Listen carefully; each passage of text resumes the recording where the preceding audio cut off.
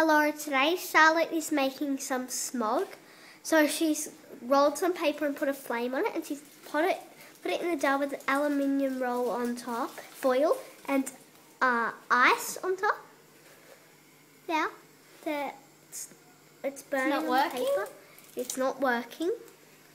So we are going to try it again.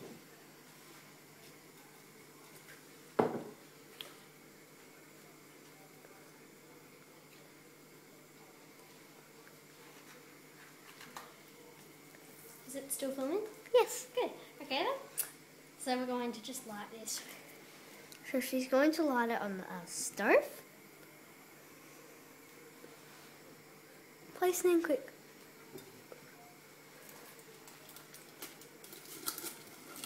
As you can see, it might be a bit foggy in there, if you can see. No, we need to give it away.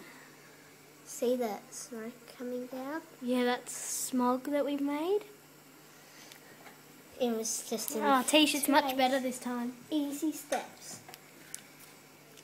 So keep going. So the ice on the top is keeping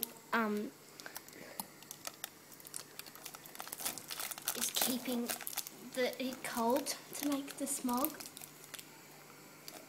But it also was and now, as you can see, it's really blurry and you can't see very clear at all. Sorry about that. And you can still see how it's moving around.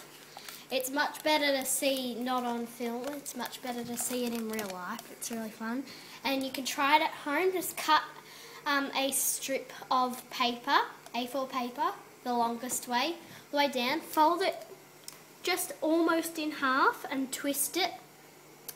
And then you get a glass jar, fill it with water, and then you just wet the walls of it by shaking the jar around a bit.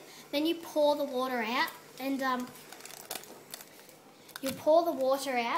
you get some foil and put it around the lid just to make a mould of the lid shape, and then get some ice cubes and put it on top of the foil lid to keep it cold. Then you light the match.